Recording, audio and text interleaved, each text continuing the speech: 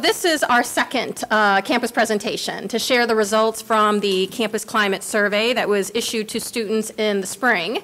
And so our first one was about a month ago. We had about 70 or so individuals in attendance. Dr. Perman was able to be there and provide some opening and closing remarks, as well as other university administrators. But we wanted to hold some additional sessions to make sure that students had multiple opportunities to attend if interested. So we've got the one today at noon, another one at 1, and then we're going to present at the USGA meeting, the student government meeting in April. And so I want to give special thanks to Dr. Lilly. He was very invaluable in terms of analyzing some of the data and, well, analyzing a lot of the data, and also involved in these campus presentations, but he couldn't be here today. So Dr. Perman could not be here today, unfortunately, but he wanted to video a message for you all. So we're going to play that. Hi, everyone. First, I want to thank you for coming out for this presentation. It's important that you're here, and I'm sorry I couldn't join you in person. In a couple of minutes, you'll hear the results of a campus climate survey we administered last February. We wanted to know the degree to which you feel valued, included, respected here at UMB. We wanted to know whether you feel like your voices are heard, whether your problems are addressed, whether you're comfortable with, even proud of, the culture we've established here. I want you to know that we're committed to student success and inclusive excellence. We're committed to better understanding the student experience, especially as it relates to diversity and inclusion, so that we can improve it. And finally, we're committed to sustaining dialogue and action around the issues brought up in the survey, which includes your work here today. Our goal is to ensure that every member of our community feels included and respected and able to succeed at this university and within your individual schools. So I urge you to get involved in the work we have before us. I urge you to lend your voice, your perspective, and your expertise to this effort. We need you, and UMB will be a better university for your participation. Thank you. All right. So Dr. Perman truly is student-centered. I don't think I could find the words to tell you how impressed I've been about how much of an advocate he is for students. I could give you several examples, but due to time, I won't go into that. But know that he is staying very, very involved in throughout this process. You know, we presented the results to him as well as the VPs in the fall, and again has been staying very involved in this process and will continue to be. We wanted to start by talking about this concept of inclusive excellence. And so the Association of American Colleges and Universities have said that we cannot talk about institutional excellence unless we're also talking about diversity. And diversity truly means making sure that all students can be successful academically, as well as equipping all students to succeed in a diverse society, so giving them those intercultural skills that they need to be successful in society. And so we can't talk about institutional excellence unless we're also talking about diversity. Also wanted to share this framework, this Campus Climate for Diversity framework that has informed and will continue to inform our work moving forward. This framework was initially developed by researchers to better understand the campus climate for race and ethnicity, for different racial ethnic groups on college campuses. But it has since been expanded and used in a lot of different environments based on a lot of different identity groups, including women, individuals that identify as LGBTQ, international students, and again, the campus climate for diversity more broadly. And so the framework states that there are some external factors and some internal factors that impact the climate for diversity. So those external factors include governmental and political forces, as well as social historical forces. So any examples out there of social, historical, well, let me start with the governmental or political forces that may impact the climate on a college campus.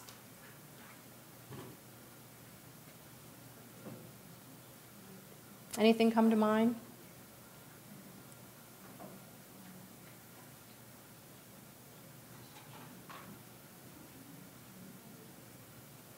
Well, The funding of higher education will impact who can enroll and who can't enroll in many institutions.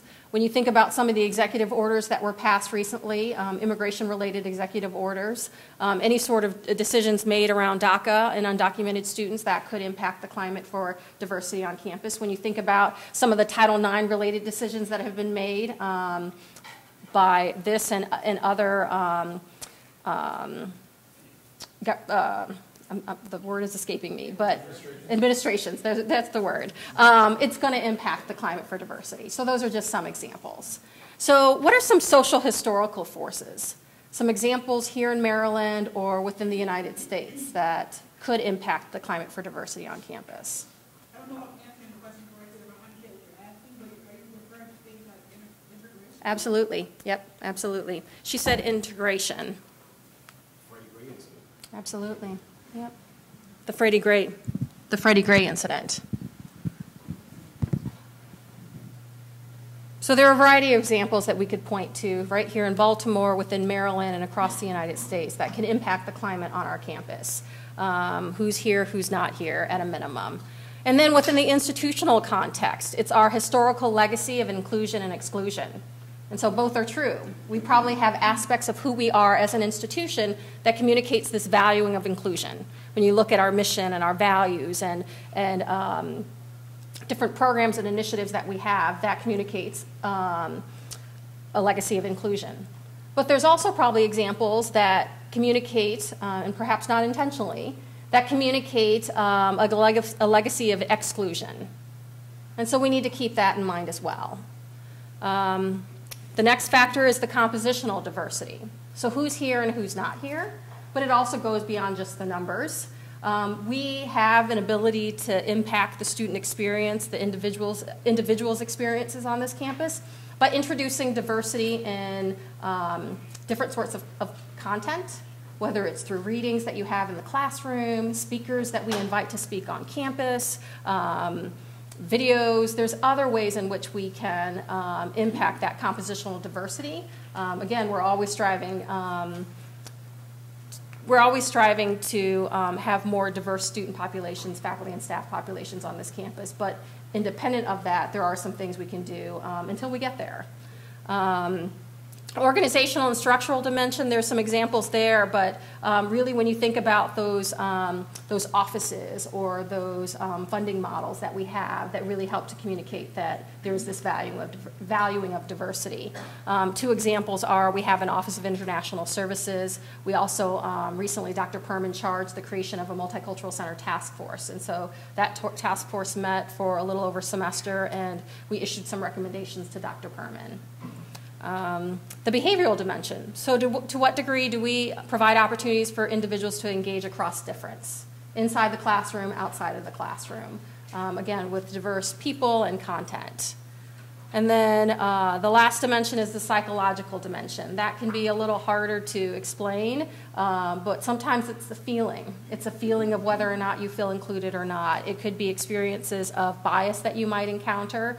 It could be an article that's written in a paper in the community, and you may not feel as if it's been as if you're included. I have a great example at a former institution where the numbers of international students had increased, and somebody had written an article saying, "This isn't the campus I remembered."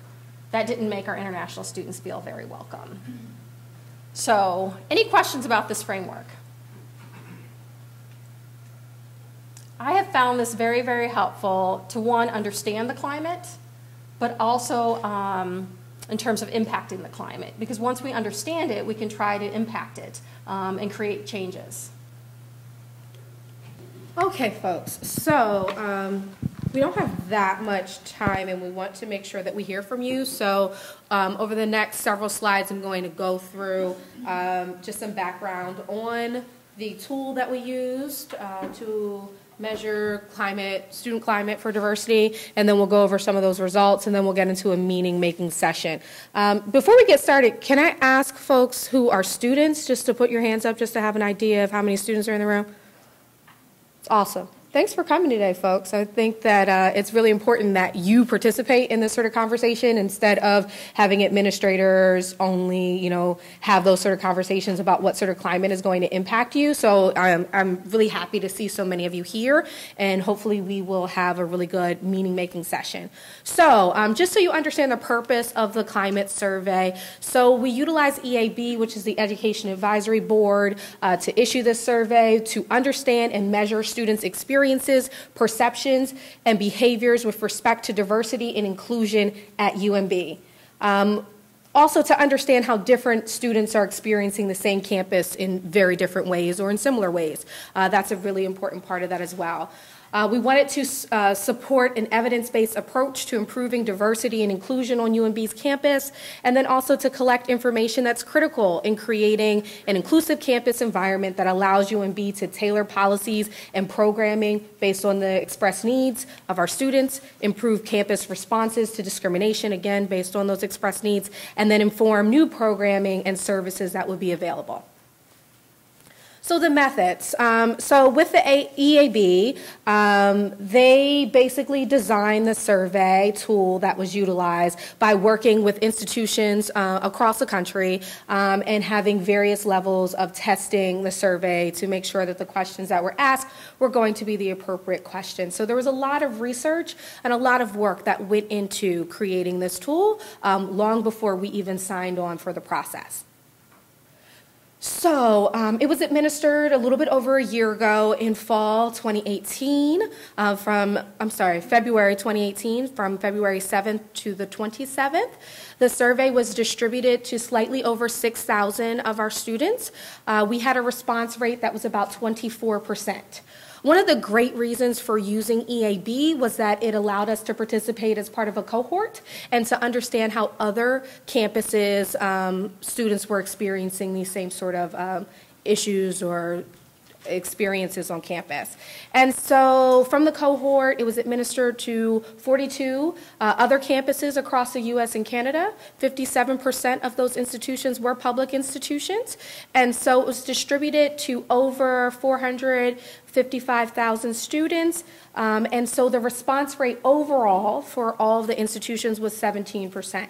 So you'll see that our response rate was slightly higher than the cohort as a whole.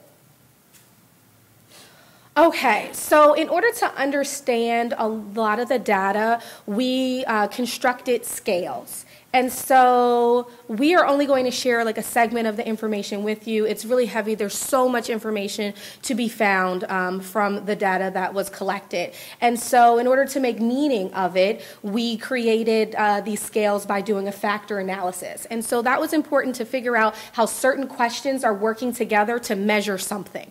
And then we were able to name those sort of those scales. And so the first one is university commitment to diversity. And so examples of questions that were included in that were, do you feel that there is diverse representation among the student body? Do you feel that there's diverse representation among faculty? Do you feel that there's diverse representation among administrators? And so those sort of questions work together to measure this particular scale, and you'll see that there were 8 of them total. And briefly towards the end, before we get into the meaning-making session, I'll go over some of those results with you. So what we would like to do first is go over information that's contained in an infographic. So Angela Jackson, who's not in the room right now, she created this infographic, and it was amazing. Honestly, when we asked her to create the graphic, I didn't expect to see this and to see something that was so concise and makes so much sense. So Dr. Alvarez is passing those out to you now. We'll kind of work through some of the areas that are on the infographic. So if you do have that in front of you, you will see towards the bottom corner, there's the general campus climate. What we decided to do on this infographic is to select the areas that we felt like campus life services could be the most impactful of. And so you'll notice that everything's not here, but just the areas that we felt that we could be impactful. So you will see that 64% of those who participated said that it is easy to find people on campus who understand them. 64% feel close to people at school, and 92% feel safe at school. And so in seeing this 92%, some folks may interpret that as, you know, we're doing great. And we are. We're doing well. But there's still 8% perhaps that are not feeling safe on campus. And just like it is really important for us to celebrate what we're doing well, it's also very important for us to understand what is happening that those experiences for that 8% are distinctly different. Right? And so those are some of the questions that we have to ask to figure out why those experiences are indeed different. So now we're going to move on to diversity and inclusion experiences, which is above the area that we just talked about. And what's highlighted on this screen are the ones that are on your sheet. And so just to give a quick one, 80% diversity is fully embraced within the campus culture. And still, again, acknowledging that 80% and then looking at that 20% and figuring out what's the difference there. All right? Conversations with diverse peers. And I think that this only tells part of the picture, part of the story, but if you look at the infographic, you'll see something that's a little bit different. And so you will see individuals who are having conversations versus individuals who are socializing.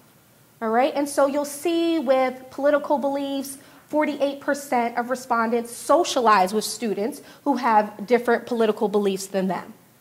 But 34% engage in serious conversations with folks across political belief systems. And so you'll see that that is a trend throughout. With all of the different groups that are highlighted here, there are more interactions versus serious conversations, right? And again, in the meaning-making session segment, maybe that's something that you can discuss at your tables. Experiences with discrimination and harassment. And so 17% of students stated that they reported that someone shunned them, ignored them, intimidated them, acted directly or indirectly towards them in an offensive or hostile manner that interfered with their ability to learn and work once or more than once in that academic year. And so of that 17%, so taking that as a whole, the percentage of students who reported the incident was 12%. All right, so very small amount of students who are experiencing this sort of discrimination behavior are reporting it. So respondents who experienced discrimination or harassment most commonly reported that it was that they were deliberately ignored or excluded. Instructors made verbal comments that were hostile or offensive, and they were a target of offensive humor. And it seems like this deliberately ignored or excluded part is crucial. A lot of times when we're talking to folks about discrimination, they're thinking about their actions. They're not thinking about their inactions, right? And so the inactions, excluding someone, ignoring them, can be just as harmful perhaps as some of those actions. And so really starting to talk about the fact that if no one else is allowed at this table, what's that impact on the individuals who've been denied access to that table? And then respondents who experienced discrimination or harassment commonly believed that the conduct was based on other, my race, or my gender and gender identity. And a lot of times other consisted of hierarchy, especially when we see the comment about, or the stat about instructors made verbal comments that were hostile or offensive. There's that power dynamic that's there. There's hierarchy. Also in the other was academic preparedness for the coursework and people's assumptions as to whether or not someone was prepared to participate in that course. Going back to your infographic on the back, there is something about bystander behaviors. And so since the beginning of the school year, have you observed someone on campus being shunned, ignored, or intimidated, or treated in an offensive or hostile manner? So 13.1% said yes, and then to that point, 86.9% said no. And again, folks were reporting that their reactions were, some folks responded that they told someone of authority. Some folks interacted with the individual who they believed was targeted. Some confronted the person who appeared to be causing the situation. respondents asked others to diffuse the situation. Some respondents did not take action, and some provided other responses. The other responses, one of which was they may have connected students to students who had shared experiences, so that at least there was that coalition of individuals who had these shared experiences who could then, I don't know, maybe comfort or strategize on how to proceed, but just connecting folks with individuals who may have had that shared experience. Okay, does anyone have any questions about what we talked about on the infographic? Okay, so quickly, we're going to go into the indices based off of specific populations. And so, as I said earlier, these indices, we created these by using a factor analysis, by looking at questions that work together to answer something specifically. And you'll see that the areas that are underlined, that is where there is statistically significant differences between groups. And so just to highlight a couple, so with race, Black and biracial, multiracial, or other students felt that UMB was less committed to diversity compared to white and Asian students. Another one is Black and Asian students report less interaction with students of diverse identities compared to white students. And this actually is on your infographic under the climate indices. There are some highlights that are placed on there. Sorry for not mentioning that earlier. Moving on to first-generation college students, again, there were some significant findings here. And so first-generation college students view UMB's climate as less respectful to diverse identities compared to non-first-generation students. Moving on to students based on involvement or lack of involvement, there were some differences here. So uninvolved students reported less interaction with students of diverse identities compared to students who are involved. Citizenship status, non-citizens report greater efficacy in reporting discrimination compared to U.S. and permanent U.S. residents. Gender, there were some differences here that were significant. And so students who identify as women report less interaction with students of diverse identities compared to students who identify as men. Sexual orientation, heterosexual students report greater efficacy in reporting discrimination compared to LGBTQ+ students. And you'll find that on the infographic, we have more instances for race and sexual orientation because those were the areas that had the most statistical significant findings as far as the various indices were concerned. So there's a reason why certain identities appear on that infographic more often than others.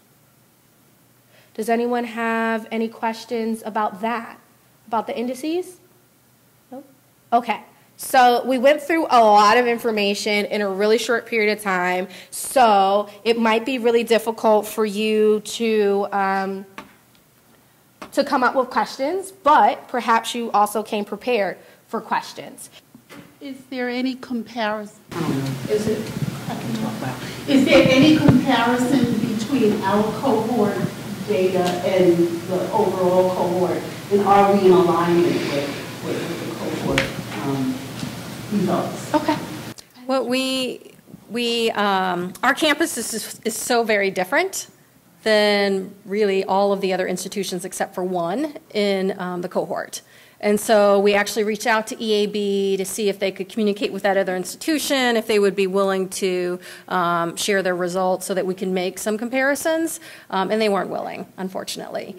So that comparison data really proved to be not very helpful because our campus cultures, climate, institutional contexts were so different. That's a great question, Karen. Anyone else? Oh. I just wanted to know what institution that was. They didn't tell us because I sent a list of all of our peer institutions and they said that yes, there was one in the cohort, but they weren't willing to share. I'm just curious, when I look at the reported actions to improve, will there be any uniformity in approaching these actions, or will we sort of look to each of the schools to do their own thing? We appreciated that question in the survey because it allowed students to give us feedback on what sort of actions they thought would be helpful. We're going to continue to engage in action planning at each of these campus presentations. We also have a work group convened that has representation from each of the schools. And so that's another avenue where we'll engage in some action planning. If anyone here is interested in being a part of that work group, just let Courtney or I know. Our Campus Life Services team are going to engage in action planning, and then we're going to meet with each of those student affairs deans in each of the schools to engage in action planning.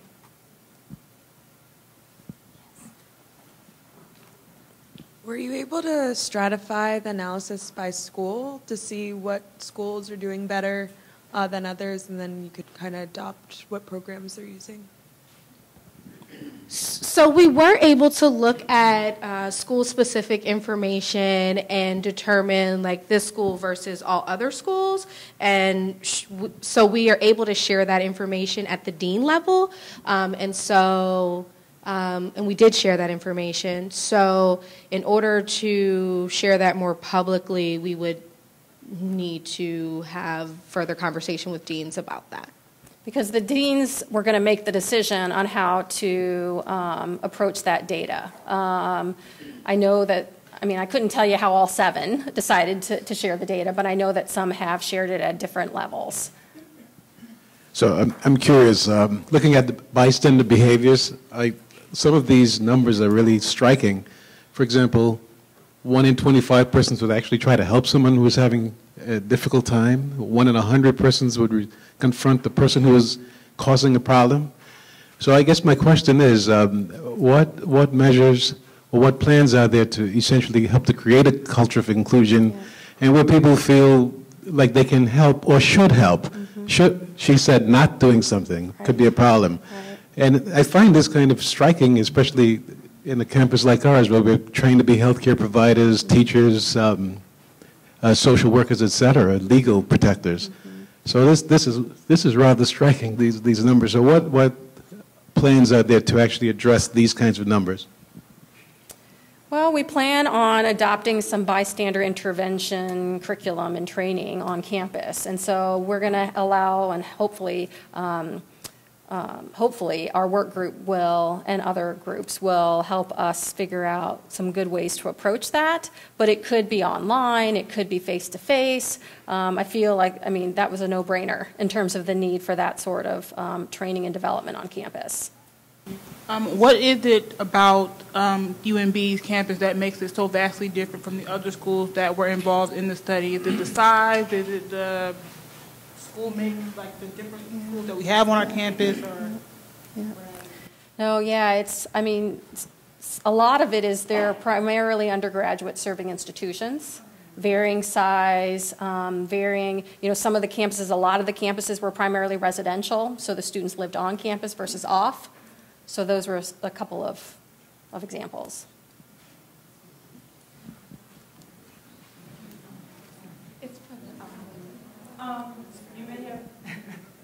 Okay, I'm sorry. You may have mentioned this in the beginning it went to all the schools. The surveys went to all of the schools.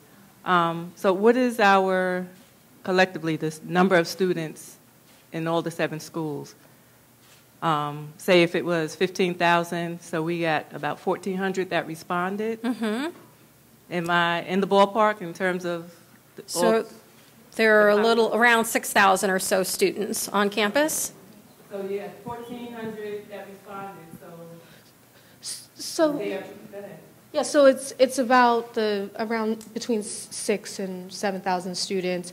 It was actually sent to 6,115 students or something along those lines, and then the 24% responded. So I don't know, I'm just learning research. So it just seems like, again, with the number that responded, was there a breakdown in terms of, again, race and things like that, who actually responded? Is it possible to? Oh, definitely. It's definitely. Those figures or I am not sure if we collected the information by race, if we did frequency analysis by race. We definitely did it by schools to determine what the shakeout was by school. And I can't recall. I think we may have, and I think it was just so much information, we had to be selective around what we shared here. But we can share that with that work group so that they can have a better sense of who responded to the survey. I'm just guessing, and again, my research kind of not doing it, but learning about it first year. It would seem like, again, you got the percentages, but again, if it's from maybe one group more so than another group, and it seems like some groups are not really responding, so it could have been because, again, looking at the size, responding, given how many students at the school, it could be. So your question is jogging my memory. We did look at those frequencies, and then we also compared them to the overall populations at the institution, but somewhere in between, like presenting this multiple times, that slide was taken out. So, but we did do that, and for the most part, things were pretty aligned for the most part. School representation of who took the surveys was pretty close. Gender was pretty close, but keeping in mind that the only information that the school has is woman and man, right? So that's all that we're able to compare to. But in this survey, we did ask folks to identify to give their gender identity. So when looking at the data by school, are we confident that when a student is answering that question, they're looking at UMB, or are they looking at their individual school? That's a great question. Yeah. And that's one of the limitations of this study and survey is we don't know. In the next iteration, we plan on issuing some qualifying language to try to clarify with students what that is. So. Did we collect by age as well? Age of respondents, was that a question? I think there was an age range, yes. So in the last 15 minutes or so, we would love if you all could help us with some of the meaning making, or continue to help us with some of the meaning making and action planning. And so we have a handout that we would love for you at your tables to have some dialogue. We have some questions that reflect this campus climate framework. We also have the last question. Feel free to focus on whatever you feel like you have time to focus on, because we don't have a lot of time. But there are a couple of questions here. What external factors may have contributed to the results? What is our historical legacy of inclusion and exclusion? What organizational and structural factors help to promote or hinder a welcoming campus climate? And the last question asks you to identify aspects of the infographic and to provide us with some recommendations you have in terms of trying to impact and create change around that particular data point.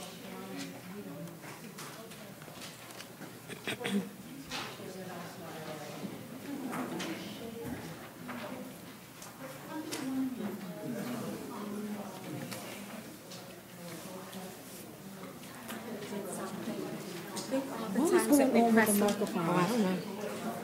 Was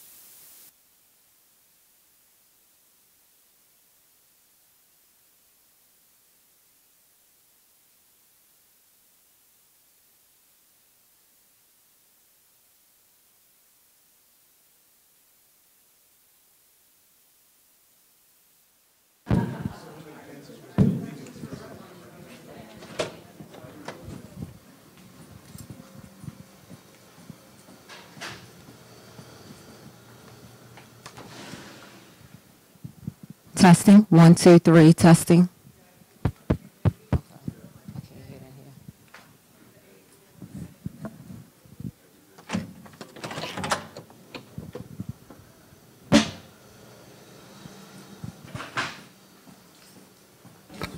Testing 1, 2, 3.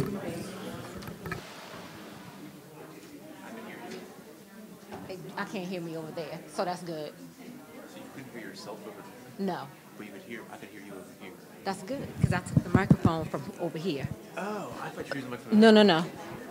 Okay, well, I'm going to test here. I'm going to use it that one. Never mind. That should be fine. So, microphone.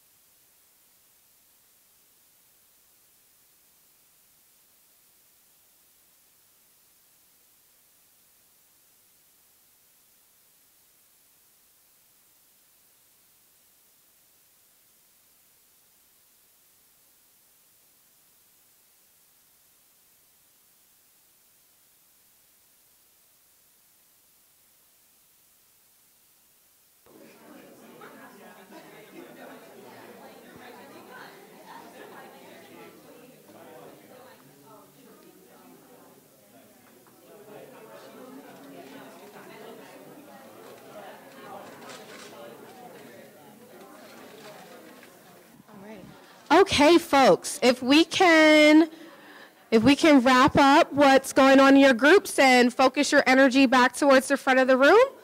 You want to focus that energy back towards the front of the room. So, all right.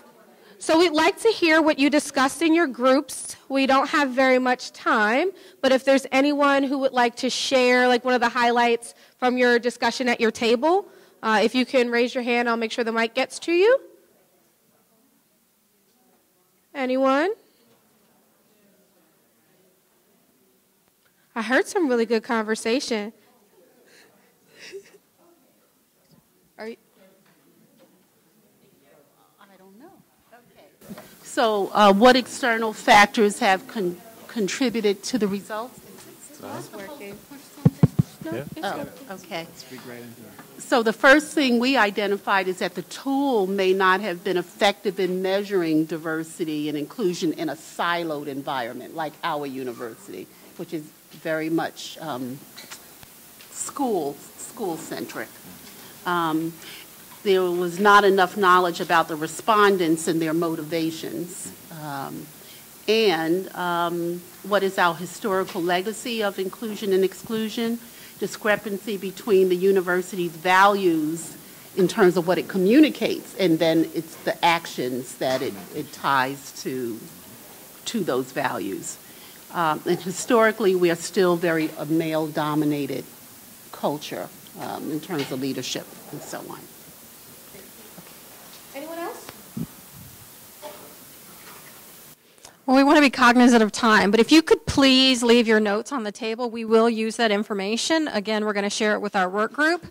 If you, again, are interested in being a part of that work group or just want to have an additional conversation about the results, feel free to contact Courtney or I. The PowerPoint is online. If you go to the Campus Life Services website or just search for Student Campus Climate, you will find the PowerPoint as well as the infographic online, and so you'll get a chance to see that last slide or two that talks about next steps, which really is continuing to engage with the work group and other constituents on campus to do some action planning. And then the last note, before I pass it over to Courtney, is we also, one of the no-brainer results was we really need to work to communicate with the campus community how they can report an incident if they encounter any sort of bias on campus. And so we've already begun to work with Mikhail Kushner from the Title IX office on pushing out information around, again, how do you report an incident if you encounter one. All right, folks, so after this, probably tomorrow I'll send you a follow-up email which will include links to the website so that you will be able to access the PowerPoint and the infographic. Also, I will share the web information if you're interested in joining one of the work groups, so you don't have to search for that unless you're super anxious and interested in doing that today. Otherwise, you'll get that information tomorrow morning, and so you'll know how to proceed. So I think really just thank you to everyone who came out today. Thank you for participating and sharing your different experiences, sharing your feedback on how we can proceed. And so if you were able to take notes and you're willing to share that information with us, if you can just leave that on the table, that would be perfect. Thanks so much. Thank you.